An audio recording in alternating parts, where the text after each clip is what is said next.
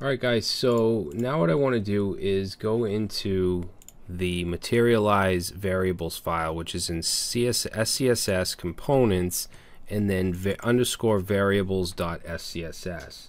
And what I'm going to do is change the primary color from this materialize red. I'm going to change this to teal. Okay, we can put any of the materialized colors in here and we'll keep that at darken 2. And then let's see, primary color light is going to be primary color, which is this value, so teal, plus 15%. It's going to lighten it 15%, and then we have the dark, which will darken it 15%. And then the secondary color, which is teal by default, I'm going to change that to gray, and I'm going to set that to darken 4. Okay, and then let's see, for the secondary color, I'm also going to create a secondary color light, so I'm going to copy this down.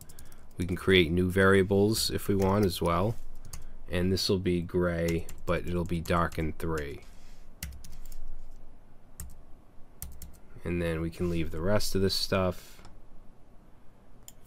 Now if we go down to, let's see, I want to look for the side nav because I want to change the background color. So let's see, navigation bar, side navigation, and see how it says side nav BG color? I'm going to change this to our secondary color, which is the dark gray. So I'm just going to put in secondary color like that. Okay, and let's see, I think that's it. But let's save that. And now if we go and we open up the side nav, okay, so now it's dark, but the font is also dark. And let's see, do we have a font color? We do. So the font color I'm going to change to white. So in RGB it's 255 3 times. So we'll go like that and save. That'll make it a little grayish. And there we go. Alright, and you can change just about anything in here that has to do with any of the different aspects. The font, the default font sizes for your headings, things like that. But I'm not going to go too crazy here. And then we can also use these variables within our own SAS because we imported materialize. So what I'll do here now is in our main SCSS, let's add our body tag.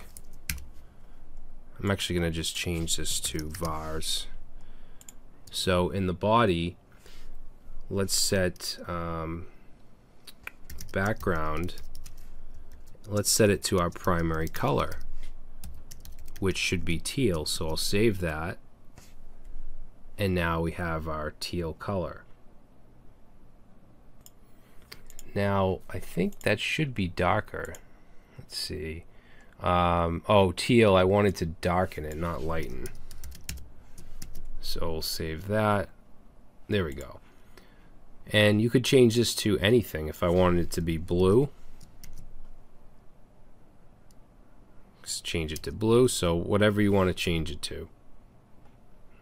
Okay, and you can create your own variables. If you didn't want to use the materialize colors variables, you could create them here as well.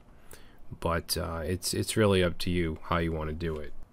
But I think we're going to stop here, and in the next video we'll continue with the markup. We'll create our little images here, our gallery or whatever, and we'll go from there.